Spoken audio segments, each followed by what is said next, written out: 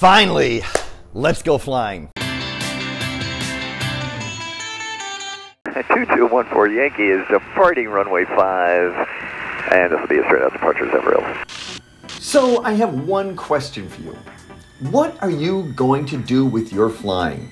All right, heels on the ground. Let's get on the center line after all that talk of being a polished commercial pilot there. On the center line, airspeed, both are active, 51, 52. 60, 65, traffic, revolve, rotate, short final for runway tap 5, the brakes, and little yellow racer, if you can get out, we're pretty slow moving. and good climb out. Everything looks good. All engines are in the green. All engine indicators are in the green. Traffic straight out. So recently I got a call from a friend of mine. I guess we can call her a former YouTuber. And as we were catching up on flying and life, she made this comment. I am tired of General Aviation. And I thought about it for a second, and I actually agreed.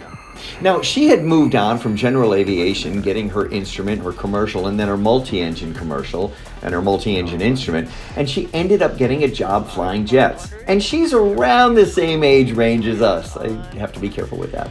And as she was telling me the joys of moving past General Aviation, as well as some of the challenges, I completely knew what she was talking about. Now, when I got into flying, when I started this channel way back when, I instantly knew that I wanted to go all the way, getting my commercial and then actually doing something with it. I didn't know what, but I knew I wanted to do something with it. And in 2021, I started the nonprofit Invisible Angels, and I became a 135 pilot and an entire 135 operator.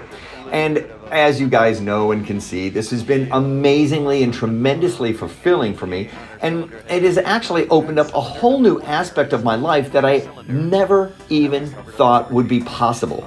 And today, as I enter my 60s, I can't tell you how much this has changed my life for the better, giving me more purpose than I've ever had before. And to be honest, guys, I feel like I'm 25, just entering the workforce again, except now I have a tremendous amount of wisdom and life experience, all demonstrated by my gray hair.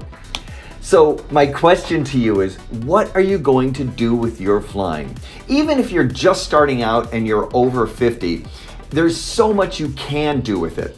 Now, there is nothing wrong with getting your private pilot's license, buying an airplane, and getting into an airplane partnership, and enjoying general aviation by visiting lots of new places, expanding your travel horizons, and giving you the freedom to go where you want to go when you want to go. But I do have to tell you that even after 50, the possibility does exist that you can get your commercial rating, get your multi-engine commercial rating, and get a job flying.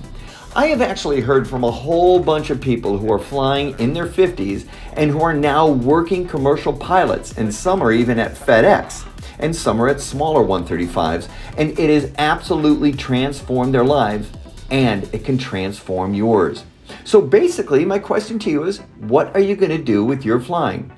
My first thought is, after you get your private pilot certificate, you should get a couple hundred hours as a VFR pilot just to get that experience. And then you should definitely get your instrument rating. Getting your instrument rating will make you a better, safer pilot. And now remember, your instrument rating does not give you a license to make bad decisions, like flying in bad weather. However, your instrument rating will give you the confidence and the ability to avoid bad weather. And that will make you a safer pilot because it will improve your aeronautical decision making, which is key to being a safe pilot. Remember, I have made more decisions not to go flying than I have to go flying. And even with Invisible Angels and the 135, our very first recovery mission in Invisible Angels, I canceled it because of bad weather. And I am so proud of that because aeronautical decision making is still key. So my question to you is, what do you want to do with your flying? Where do you want to take it? Make that decision, because whether it's just to stop at your instrument rating or go all the way through to your multi-engine commercial, it is possible to get a job and change your life by flying, getting a flying job in your 50s.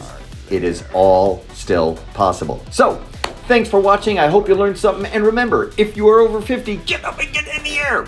Thanks for watching.